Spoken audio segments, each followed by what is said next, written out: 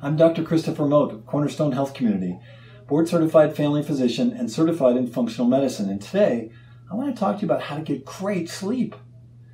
It evades most of us. In fact, it's estimated that 1 in 3 people in the United States will have a prolonged period of insomnia throughout any given year. And that makes for a lot of crabby people. In our clinic, we look at the dirty dozen reasons why people don't sleep. And many of these you've heard of, perhaps a few of them you haven't. First, we would start with the idea that we do all need good sleep hygiene. We're not going to get good sleep if we just bought a puppy and that puppy wants to sleep on our bed, or a cat wants to sleep on our face. That doesn't work for good sleep.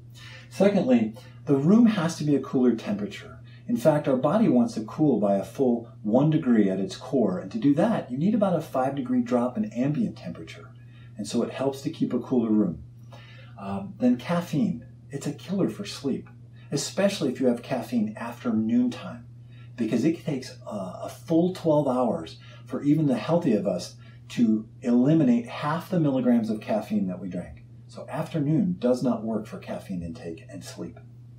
And then lack of exercise. So exercise does 2 things for us. It really helps the brain chemistry for our ability to get to sleep, GABA and serotonin and melatonin. It also helps us to eliminate cortisol, which keeps us awake. And so by exercising, especially perhaps a walk at the end of the day, can really help to metabolize cortisol. And then we have outdoor light and blue light. If we don't get enough outdoor light into our eyes during the day, our brain never fully sees daylight. And then if we don't block this blue light that comes from our iPhones or our screens and our indoor lighting, if we don't block it, then it tricks our brain and makes it think it's day. So we don't get full day, but we don't get full night, and our brain just sees gray all the time, and it causes a deterioration in our circadian rhythms. It's a very big deal. And then eating too close to bedtime leaves the digestive system turned on, which is a deterrent to the body getting into the deepest stages of sleep. So we'd like to keep our food at least 2 hours away from our bedtime. Then melatonin, disruptions in melatonin include a lack of melatonin and irregular timing of the melatonin, where it comes up too late to get good sleep and it spills over into the morning and keeps us from waking up with great energy. And then progesterone. If it's low, we don't have the greatest facilitator in our body for GABA.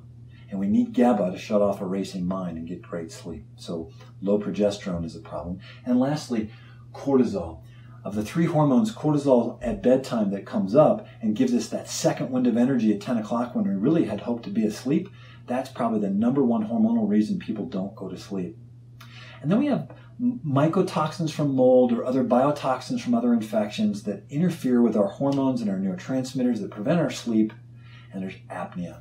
Either we lose our airway or our diaphragm just doesn't take a breath for us, and when our brain lacks for oxygen, that's called apnea, and it stimulates a stress response that keeps us awake. So at Cornerstone Health Community, we look at all 12 of these, and in combination, it's robbing us of our sleep. We can get that back because really, we all want to sleep great.